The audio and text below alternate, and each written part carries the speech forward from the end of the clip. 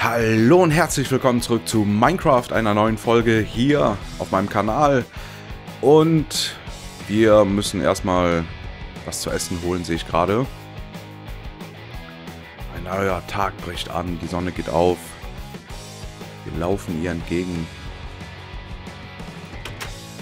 So, was machen wir denn dann als nächstes? Ich glaube, wir müssen nochmal ein bisschen an der Mauer basteln.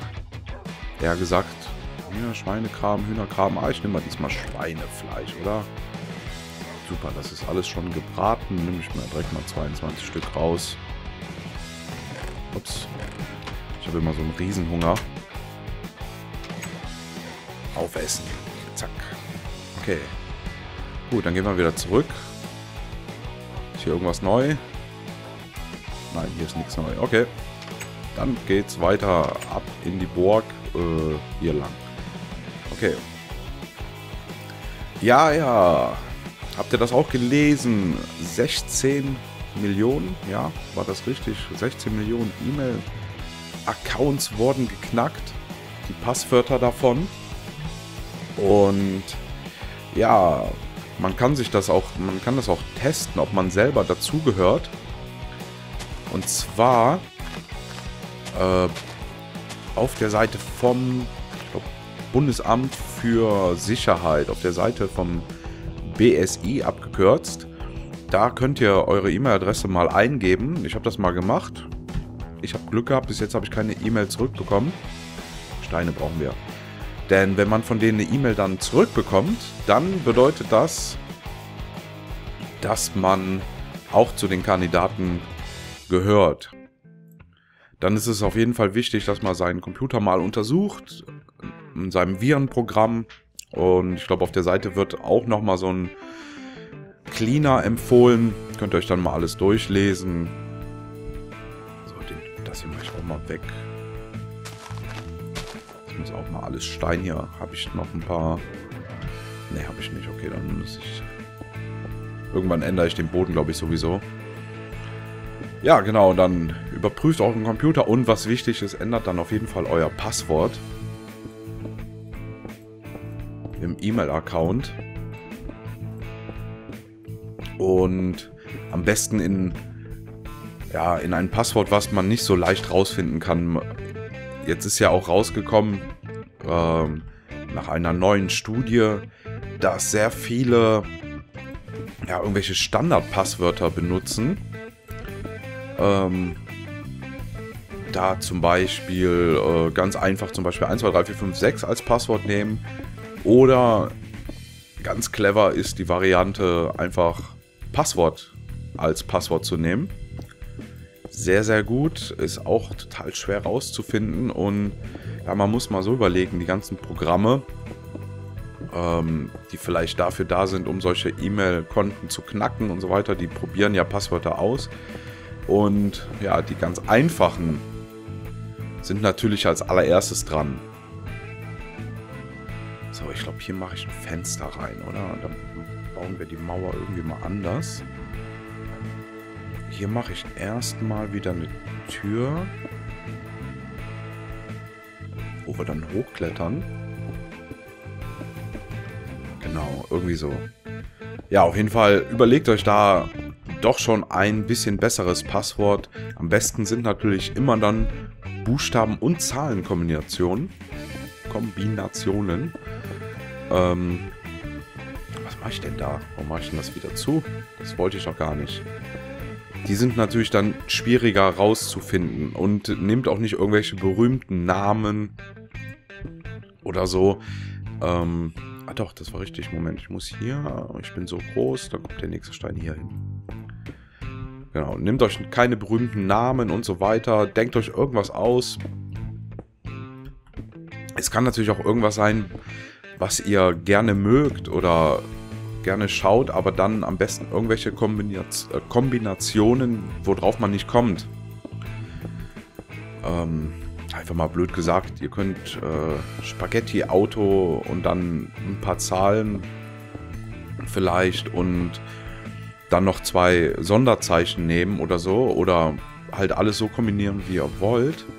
Nur es sollte am besten halt etwas komplizierter sein, als einfach nur Passwort zu nehmen.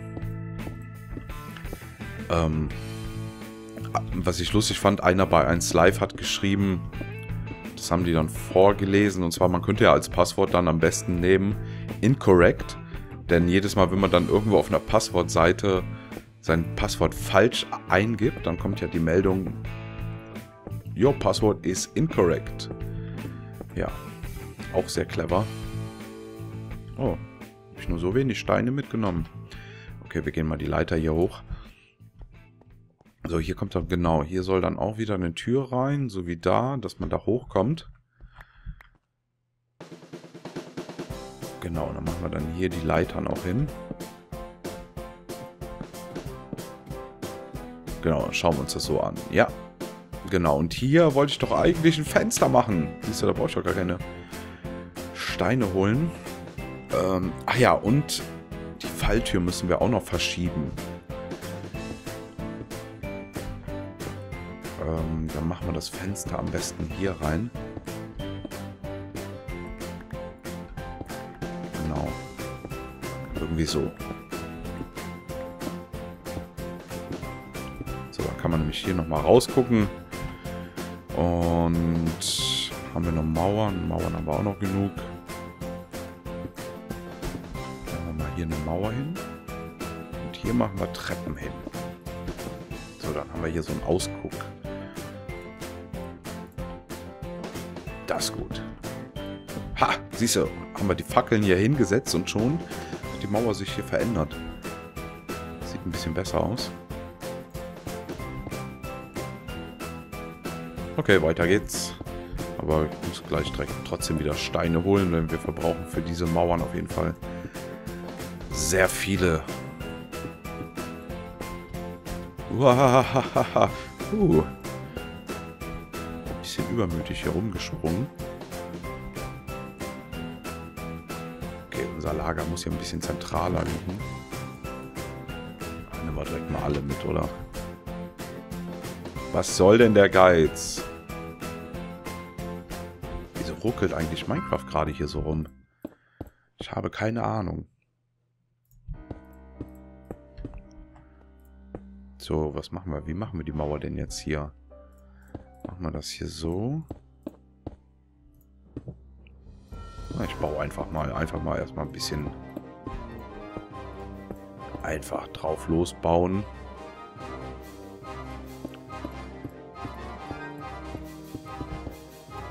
Ich weiß noch nicht, wie es genau wird, aber wir schauen mal nach. Gucken wir. Guckt ihr auch? Oder eher gesagt, das darf ich nicht so sagen. Guckt ihr auch? Ist falsch, denn ich gucke es nicht. Guckt ihr? Dschungelcamp ist ja wieder angelaufen. Ist hoffentlich bald auch wieder zu Ende. Aber ich meine, andererseits, ich habe mir überlegt, ich selber finde solche Sendungen blöd. Andererseits ist das so, wenn man dann mal doch mal drüber zappt und dann irgendwelche Sachen sieht und ja, die Leute dann bei ihren Prüfungen sieht oder wie die manche sich komisch anstellen. Ich wollte jetzt nicht dämlich sagen. Das ist ja, sollte man auch nicht machen. Ich will keinen beleidigen. Wer weiß, wie ich mich da anstellen würde. Aber wenn es solche Sendungen nicht geben würde, das muss man sich ja auch mal überlegen. Viele oder manche. Es gibt ja einige, die sich dann darüber aufregen und das Fernsehen, das wird immer blöder. Aber so ein Sender wie zum Beispiel RTL ist natürlich sehr gut, weil er immer wieder Stoff für die anderen bringt. Also ich sag jetzt mal zum Beispiel ein Sender, zum Beispiel, das soll jetzt keine Werbung sein, aber fällt mir jetzt nichts anderes ein, aber zum Beispiel 1 Live machen ja viel Comedy und ja, natürlich gibt denen das Dschungelcamp und all die anderen verrückten Sendungen, Frauentausch, Bauer sucht Frau, Frau sucht Bauer, Bauer sucht Traktor und so weiter, gibt denen natürlich immer wieder enorm viel Stoff. Habe ich das Loch? Ja, habe ich aufgelassen. Für irgendwelche Comedy-Serien, ne? Und das muss man dann so auch mal sehen. Wenn es die nicht geben würde, würde es nur vernünftiges, super ernstes Fernsehen geben. Ja, über wen soll man sich denn da lustig machen? Also, liebe Freunde, schaut weiter Dschungelcamp und all die anderen tollen Serien, die kostengünstig produziert werden, um maximalen Gewinn rauszuholen. Denn ansonsten sterben die guten Sendungen auch aus irgendwann. Weiß nicht, worüber sollten die denn dann berichten? TV Total zum Beispiel zeigt ja auch Ausschnitte aus all den verrückten Sendungen oder Versprecher und sonstige Sachen. Ja, die hätten auch nichts mehr zu berichten. Die könnten dann auch noch darüber berichten, wo irgendwo Krieg auf der Welt herrscht oder was für ein Elend überall ist. Und das wäre auch nicht lustig, oder? Das sehen wir abends auch schon genug in den Nachrichten und können uns wirklich glücklich schätzen, dass wir hier leben und wohnen, wo noch alles so schön und glücklich und alle so zufrieden sind, obwohl ja die Deutschen, ich sag jetzt einfach mal die Deutschen, also alle sind es ja nicht, aber es gibt ja viele, die dann immer nörgeln, oh, wie schlecht alles ist. Es wird alles immer teurer. Natürlich kann man sich und soll man sich auch über sowas aufregen, über manche Sachen. Das geht ja nicht, wenn, weiß nicht, Strom zum Beispiel, die Energiepreise steigen immer weiter. Jedes Jahr wird das wirklich teurer und man muss sich immer mehr Gedanken machen, schalte ich das Gerät jetzt ein oder nicht? Benutze ich den Trockner oder hänge ich doch lieber die Wäsche auf? Soll ich den Computer in Standby lassen oder fahre ich ihn lieber runter? Mal ganz abgesehen von dem Thema Umwelt, was natürlich, wo es natürlich dann gut wäre, wenn man diese Geräte alle auslässt und nicht so viel Strom verbraucht, aber trotzdem ist es natürlich so, wir sparen und sparen immer mehr. Wir versuchen wirklich zu Hause, versucht jeder irgendwie Strom zu sparen.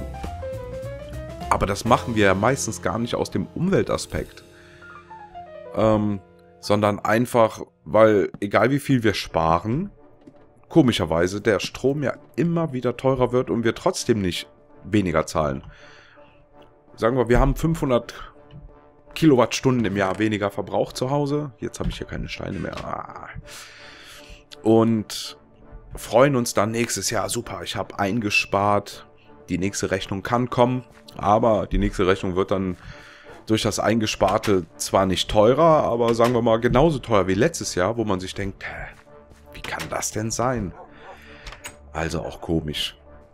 Bei sowas kann man sich wirklich aufregen und da ja, wird einfach nur Mist gebaut. Und wie bin ich eigentlich auf das Thema gekommen? Ach so, nörgeln. Ja, dass wir doch froh sein können, dass es uns so gut hier geht. Pflasterstein, Pflasterstein. Hier steht's doch. Ha! Super. Total blind. So, gehen wir direkt wieder rüber. Machen wir direkt weiter. Geht hier ohne Pause. Super. Sehe ich gerade wieder, wie toll ich darauf achte, dass ich die Stoppuhr anmache. Jetzt weiß ich ja gar nicht, wie lange ich aufnehme. Ja, ach so, das habe ich jetzt vergessen nachzuschauen. Der kurze Florian hat mir geschrieben, wie man... Moment, ich brauche Leitern. So. Wie man auf dem Server hier den Modus ändern kann, sodass es hier härter wird. Und wir wollen es ja härter haben. Ach, die armen Kühe. Irgendwann befreie ich euch von da oben. Wenn wir kein Fleisch mehr haben. Dann seid ihr die Notreserve. Ich hoffe, ihr überlebt so lange. Ja, er hat mir geschrieben, wie man, mit welchem Befehl man den Server auf zum Beispiel hart stellen kann. Man kann zum Beispiel auch peaceful machen. Dann passiert einem gar nichts mehr. Das ist dann die Weichei-Version. Die wollen wir ja nicht. Ich wollte es ja ein bisschen härter hier haben, denn irgendwie ist hier immer so wenig los. Guck mal, zum Beispiel, der guckt einfach nur ganz lieb zu, wie ich hier baue. Passieren tut mir aber nichts. Überhaupt nichts. Deswegen habe ich gedacht, können wir das Ganze ja ein bisschen härter stellen. Ich glaube, ich mache mal ein paar Fackeln an, oder? Ihr seht ja gar nicht, was ich hier mache. Es ist Nacht, deswegen ein bisschen Licht. Hey, mal um die Ecke gucken. Machen wir mal hier an die Mauer auch ein bisschen Licht. Hier auch. So, wie hoch ist die? Ah, die ist jetzt auch schon höher als die andere. Das ist gut. Dann baue ich die jetzt hier in dieser Höhe mal zu Ende. Und danach schauen wir mal, was wir dann weitermachen. Dann haben wir erstmal so ein kleines Grundgerüst und dann können wir anfangen, vielleicht irgendwie Etagen hier reinzubauen. So, so, muss ich wieder runterspringen. So, nicht ins Loch da fallen. Okay, weiter geht's.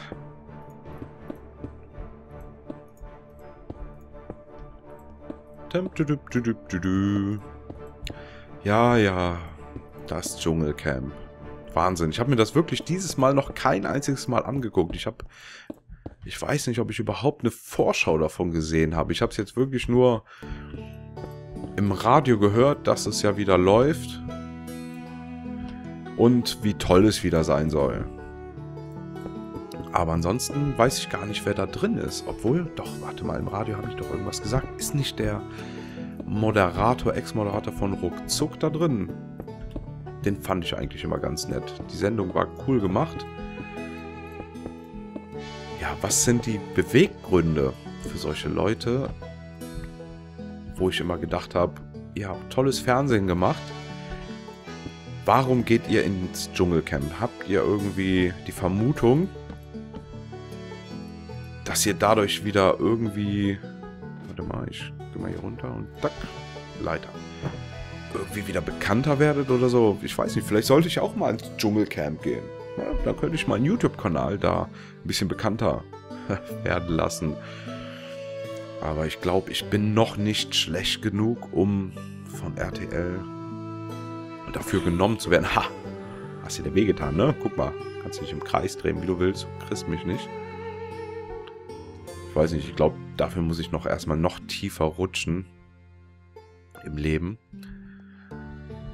um da aufgenommen zu werden. Die werden wahrscheinlich sehen, gucken dann auf meinen Kanal und denken, nee, das ist nicht schlecht genug für Dschungelcamp. Nee, nee, nee.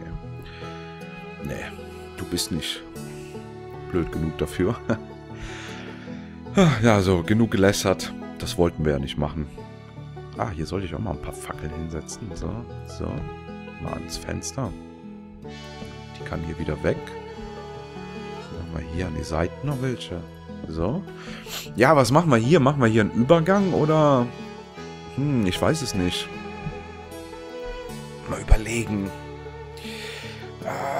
Überlegen. Ich glaube, besser ist ein Übergang, ne? Dann könnten wir irgendwie hier so, mach mal, ja, aber da Treppen runter und so ein paar Steine mehr. So.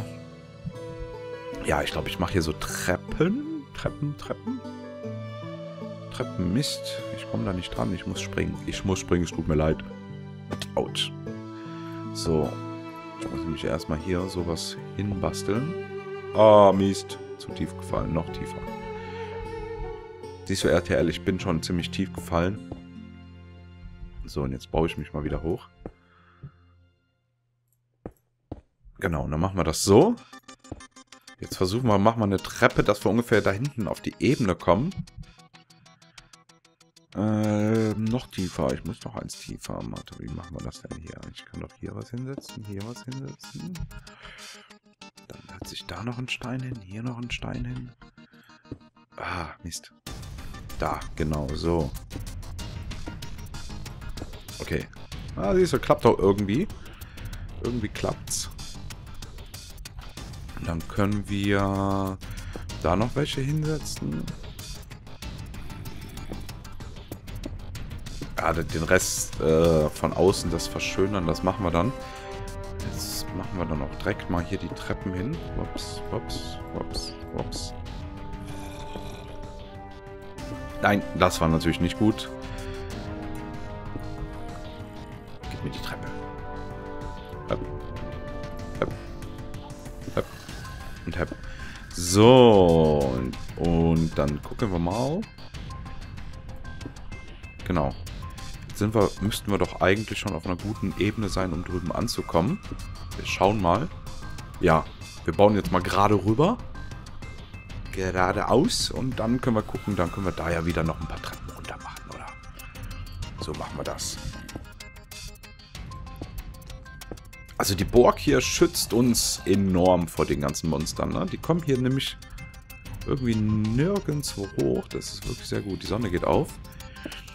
Die Sonne ist doch auch Anfang der Aufnahme aufgegangen. Okay, jetzt mal im Kopf rechnen. Ein Tag dauert, glaube ich, ungefähr 10 Minuten, oder? Ha, jetzt weiß ich, wie lange ich schon aufnehme. Clever, das addiere ich jetzt. Nein. Diese 10 Minuten minus der Zeit, die auf meiner Stoppuhr steht, sind gleich die Minuten, die übrig bleiben. Nein. Diese Kopfrechnen ist überhaupt nicht mein Ding. So, machen wir aber hier weiter. Das können wir. Hier, so. Warte mal, ich mache das mal besser.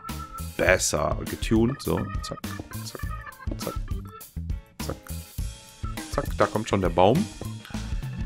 Gucken, was wir mit dem machen. Ob wir den, ich glaube, den müssen wir beseitigen.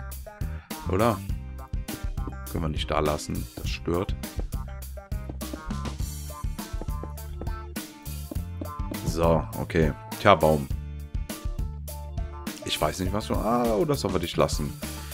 Sollen wir die Natur schützen und sie lassen und dann hier irgendwie... ich weiß es nicht. Okay, ich mache jetzt mal hier was drumherum. So. Du wirst jetzt integriert. Nennt man das. Schaufel mal deine Blätter beiseite. Dann werden wir dein Dach als natürlichen Gehweg benutzen.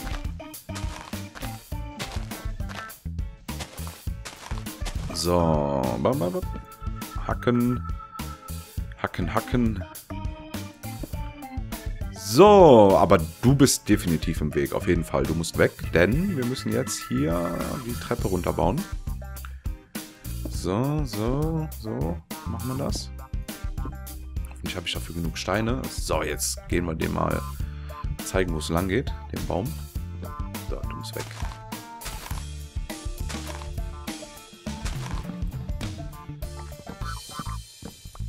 So. Wow, weg mit euch, Blätter. Okay, gut. Dann können wir nämlich hier jetzt die Stufen runterbauen. So, so. Dann setzen wir hier nochmal einen drunter. Und danach können wir noch einen draufsetzen. Ist immer wieder ein Lacher wert. Okay, hier, hier. Nein, keine Steine mehr. Doch, einen habe ich noch. Doch, nein, Quatsch. Da sind doch noch genug. Sehr gut. Dann gucken wir mal, ob wir genug Treppen haben. Nein, das war falsch rum. Nein, nicht mit der Axt, mit der Spitzhacke wird sowas gemacht. So, immer schön. Geht das mit dem Schwert eigentlich schneller? Ja, es geht schneller, klar. Schwert scharf gleich schneller. So, die Blätter müssten doch eigentlich so langsam auch von alleine verschwinden, oder? So, ein paar Samen eingesammelt. Dann können wir nämlich so... Was mache ich da? So, die Fackeln weg. Na, für jeden Baum, den wir umbringen, müssen wir natürlich viele, viele neue Bäume basteln. Pflanzen, eher gesagt. So, einmal bitte hier durchlassen. Und hier hin. Okay? Obwohl, hier soll ja eine Siedlung hin, also werden die Bäume ja sowieso wieder gefällt. So, die Treppen haben gereicht. Super. Hä? Oh nein, ich glaube, der Baum stirbt.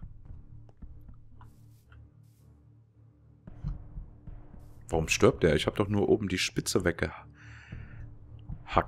Naja, okay, wir flicken die Löcher mal. Wenn du stirbst, dann... Ja, schade drum, ne? Aber wir könnten doch vielleicht... Das klappt ja auch, ne? Wir legen jetzt hier und machen so...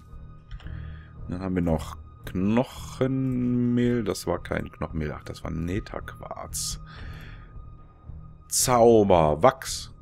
Zauber, Wachs. Wachse.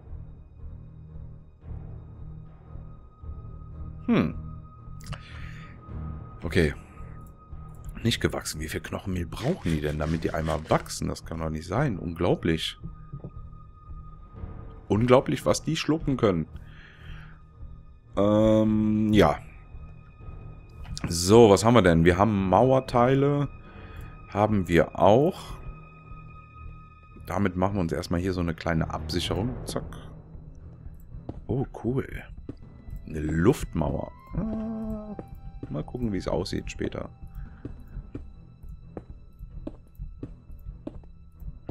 So, so. So. Jetzt müssen wir drunter. Da. Nein, nein, nein, nein, nein. So. So. Jetzt hier unten drunter. Und hier. So, siehst du? Geht doch.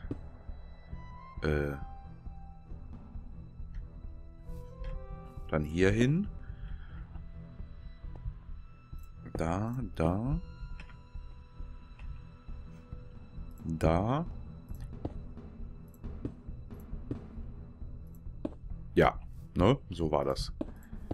So, jetzt darf ich hier nicht runterfallen. Okay. Benutzen wir mal die Schleichentaste. Das geht besser, dann falle ich auf jeden Fall hier nicht runter.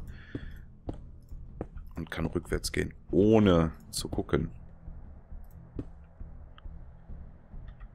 So, machen wir dann hier auch. Mauer. Na, geht doch. Oder geht doch. Jetzt haben wir hier einen Übergang. Ich glaube, der Baum hier stirbt ab. Wahrscheinlich wird das im Endeffekt dann hier auch komplett Pflasterstein werden, aber das macht ja nichts. So, jetzt braucht man noch Fackeln, um uns den Weg hier zu erleuchten. Setzen wir hier auf jede Ecke eine Fackel hin. So, da ist noch ein Baum. Säppling. So, gut. Ja, haben wir den Übergang auch schon. Siehst du, das Castle wächst. Das wird gut. Der Balkon da oben, der gefällt mir sehr gut. Da können wir ja mal hochgehen noch zum Schluss der Episode hier. Gucken wir uns den mal an. Den habe ich mir auch noch nicht angeguckt, der Balkon. Ich glaube, der ist neu. Ja, der ist neu, der ist neu. Ups, was runtergefallen. Ha, schön. Das sieht doch cool aus. Super Aussicht. Da ein Ausblick auf unsere neue Brücke. Die fällt mir ganz gut. Wir gehen nochmal hier vorne hin und gucken uns die von da mal an. Und dann werden wir die Folge beenden. So, Lauf. Ich sag schon mal, vielen Dank fürs Zusehen. Hat Spaß gemacht. Wir sehen uns in der nächsten Folge. Wenn ihr mitmachen wollt auf dem Server, schreibt mir einfach bei YouTube eine Nachricht. Entweder in die Kommentare oder per YouTube, per N. Geht alles. Wenn ihr anonym bleiben wollt, ist das auch kein Problem. Und dann kommen wir irgendwie zusammen und ihr dürft dann hier mitbasteln. Es sind ja einige, die hier mitmachen. Und es wäre natürlich toll, wenn immer mehr hier mitmachen und die Welt auch richtig wachsen würde. Das würde mich freuen. Momentan ist hier ein bisschen wenig los. Habe ich so das Gefühl. Also diese Woche ist nicht viel passiert hier. Es ist natürlich immer wieder ein bisschen schwer, detaillierte Neuerungen zu sehen. Wenn jetzt zum Beispiel hier irgendwas gebastelt wird, dann sieht man das natürlich nicht direkt. Aber wie gesagt, diese Woche war weniger los. Dafür habe ich ja weitergemacht. Vielen Dank fürs Zusehen. Wir sehen uns im nächsten Part. Ciao, Leute.